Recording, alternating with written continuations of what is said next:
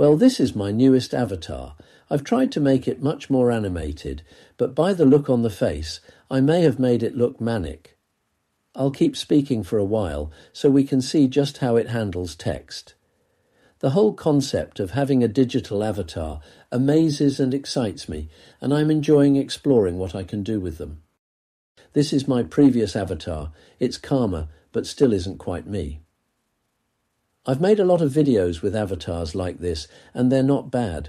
I'd love to get one that really is an accurate portrayal of me. Can you imagine what it would be like to have an avatar that is absolutely indistinguishable from the real me? I think we'll get there, even if we aren't there yet. And this is my fun avatar, me wearing my top hat. There really is something special about top hats, isn't there? This avatar is pretty good, but you still get those strange movements during the pauses. I'm not sure how to get these to be more accurate.